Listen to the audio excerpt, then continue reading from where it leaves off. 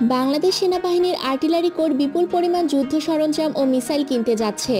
Forces গোল 2030-এর আওতায় বাংলাদেশ সেনাবাহিনী ইতোমধ্যে বিভিন্ন ধরনের যুদ্ধ সরঞ্জাম ক্রয় করেছে। বাংলাদেশ সেনাবাহিনীকে আরও শক্তিশালী করতে বিপুল পরিমাণ যুদ্ধ সরঞ্জাম ও মিসাইল ক্রয়ের পরিকল্পনা হাতে নিয়েছে সরকার। এরই ধারাবাহিকতায় যুক্ত হচ্ছে বিভিন্ন ধরনের যুদ্ধাস্ত্র। চলুন তাহলে জেনে নেওয়া যাক কী কী যুদ্ধাস্ত্র যুক্ত হচ্ছে সেনাবাহিনীর বহরে। 1.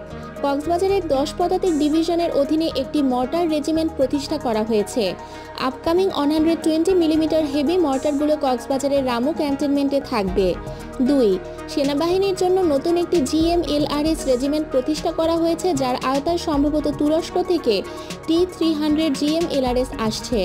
নতুন এই GMLRSগুলোর রেঞ্জ 100 থেকে 120 কিলোমিটার। 3. নতুন শক্তিশালী ওয়েপন লোকেটিং র্যাডার কেনা হচ্ছে, যেগুলো শত্রু আর্টিলারি লোকেট করতে সাহায্য করবে। 4. এয়ার ডিফেন্স আর্টিলারির জন্য নতুন long range air defence radar, short and medium range Sam system কেনা হচ্ছে। 5. বাংলাদেশ সেনাবাহিনী প্রথমবারের মতো surface two surface attack missile ক্রয় করতে যাচ্ছে। 6.